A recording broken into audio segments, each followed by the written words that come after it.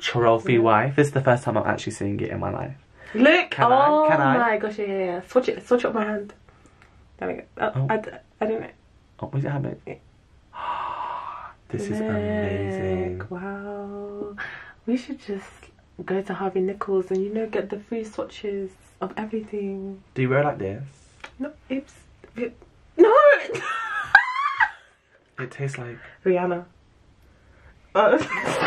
You taste like Rihanna, bitch. Okay, girl. Okay, no, hello guys, welcome back to my channel and Listen. What is it? 3, 2, 1. hello guys, welcome back to my channel and But we were going to do listen together. you know that's what? I'm actually so disappointed in you. We're going to count down and then go listen. Did you get pulled?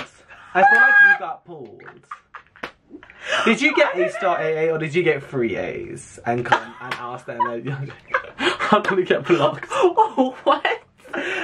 What? I got pulled. Is the actual thing that happens. Hello guys, welcome back to my channel and listen, okay? Listen. You'd think some people who pretend that they're your fans, people who pretend that they're your friends will get your channel. It's fine. You know what? Fake bitches out there, expose them. No one will love you on yourself. That's what my mum taught me. I love you so much. Okay, my name is Ibrahim for you. Today we are doing another episode of Psychologists. What? Oh. Do you like it? Yeah, Psychologists. Like I said, because... Yes, psychological and behavioural science. Because I've been studying that course for the past 15 weeks, I feel like I have the right qualifications to tell you guys about your life. He does. Ding. He does. Oh, by the way, guys, I have with me Chiedza. I forgot to introduce you. Hi guys, my name is Chiedza. I go to Homerton College, Cambridge, studying English first year. I love it. I'm so glad to be speaking to you guys. Oh shit! Yes! Wait, oh, okay. Oh, wow. Okay. We didn't get to What else do you do? I have a YouTube channel. Oh my god. And what do you do on your YouTube channel? I speak about various things. Such as? Education. And? Shoes. I speak a lot. My shoe collection. On education and shoes. Oh my god. Are you why shoes ended? Oh my god. And she's just amazing. If you're a fan of me, you'll be a fan of Chiedza. Check her out. She does her weekend lives called Slay Bridge. Yeah. Come on, Slay. Because we have to bring them your seasoning. Of course. Basically, bring them your seasoning. That's copyrighted. Be careful with that. Oh, girl. shit. Yeah, make sure it comes out of my mouth. You know what I mean. So make sure you follow her, make sure you like her, make sure you just give her so much love, and we'll be collabing more. And also I've asked you guys to give me dilemmas on Instagram, so make sure you follow me on Instagram and on Snapchat, so follow us on that. This video is dedicated towards Ethan, who's such an amazing follower on Instagram, and we talk all the time. Look at us talking. Come on, friendship. I like to try them. He is a good person to his followers. Thank you so much. Follow Ibs. So, hey Ibs, I'm finding it really hard to balance my A-levels at college. I want to make money, but I want to get good grades to pay for myself. What do I do? I can't be broke, but I need good grades. Is it worth it? This person, let's call them Michael. Trophy. Michael? What kind of name is that? Doing A-levels and is doing a job. Chiedza, did you do a job? I worked during, I think I started working from year 10, 2015.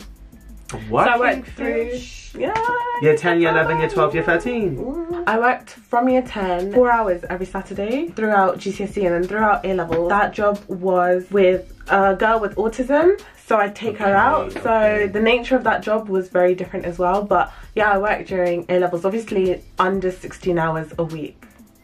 Yeah, that's the rule, but you did 4 hours a week. Yeah. Okay, 4 hours a week. So I basically did the same, but not 4 hours a week. I actually worked a 0-hour contract job. So technically it was 0, but the average, which I worked from when I do my A-levels, AS and A2, was 21 hours. I kind of pushed it, yeah. I really pushed it because I just needed money and like, my family just didn't help with it. I love my family, but like I had to really fund myself in terms of like buying a desk, buying a laptop, buying a book. Exactly. There are some things your parents can't fund anymore. Is it worth it? It depends. Depends on the hours you're doing and how intense your A-levels are. Did you find it hard? Basically, what I had to do was towards exam season. So about like, because I left my revision last minute, so that's my fault, but towards exam season. Bitch still got A star AA. It was 3 stars. That's the end of the video. Wow. And if you want English advice, check out her channel because she did that. Okay, come on, 3 A stars. Oh, making some of us look bad. No, Ibs is the best to do it. I got 2 A stars and an A. I missed the other A star. Ibs. Some people are watching this video. So anyways, near the exam season. Yeah, I slowed down because it was too risky and you need as much time as possible. And I asked this on the Cambridge offer holders thing to anyone who has a part-time job, are you going to continue working or not? And I discovered some people had to. During Cambridge? During exam season. Oh, okay, yeah. Even during exams, because some people, it was the only way they were going to get through. So it really is situational. Like, if you don't have to, I would advise you cut it down. How do you determine if you don't have to? As in, if it's like not a matter of, are you in some way or form providing for your family?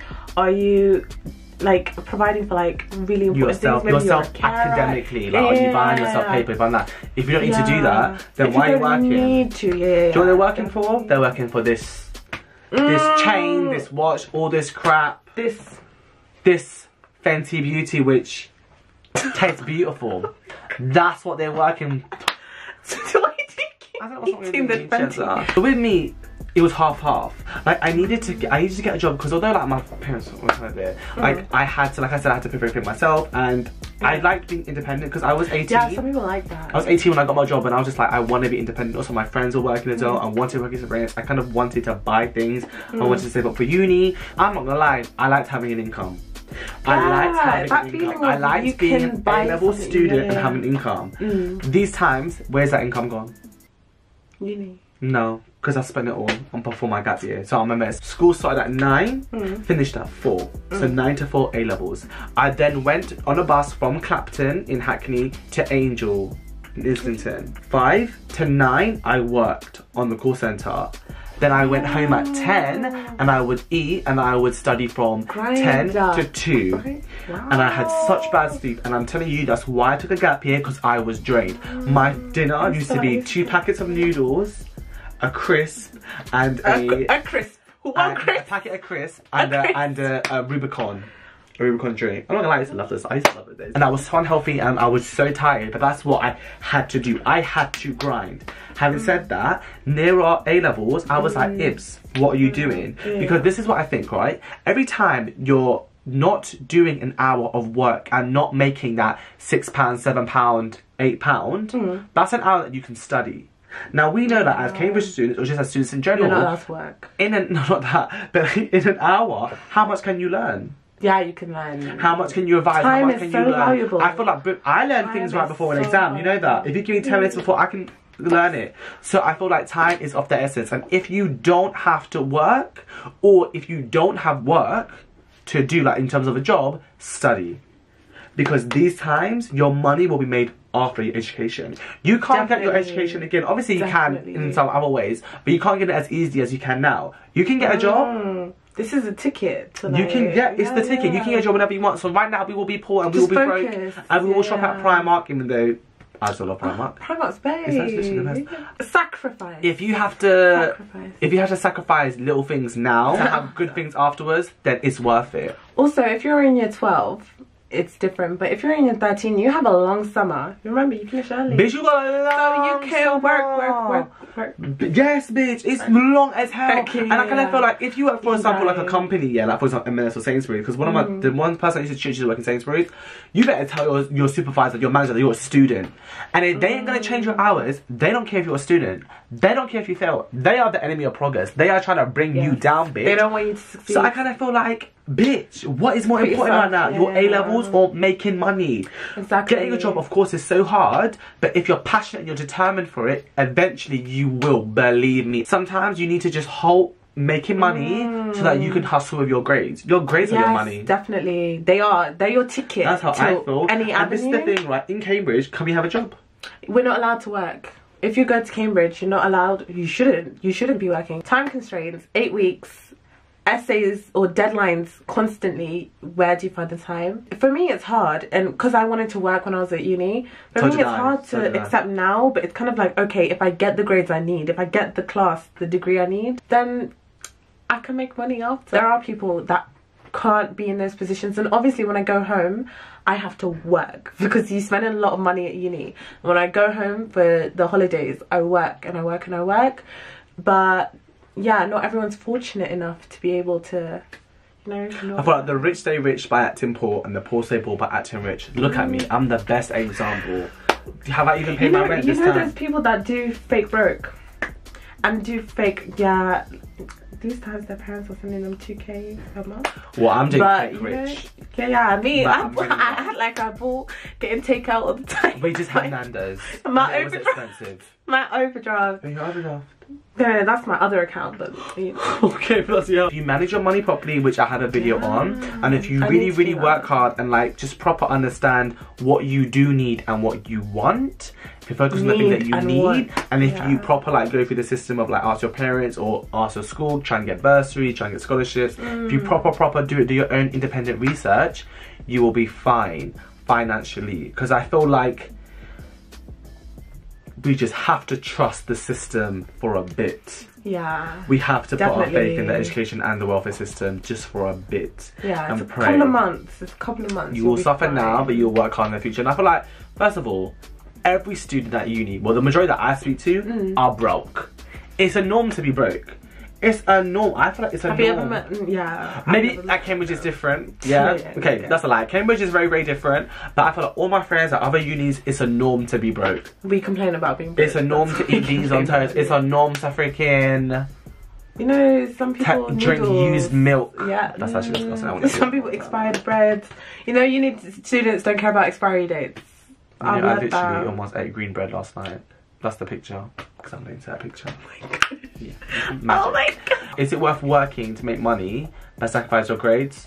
I personally don't think so. If you can do both. In the overall scope of things, no.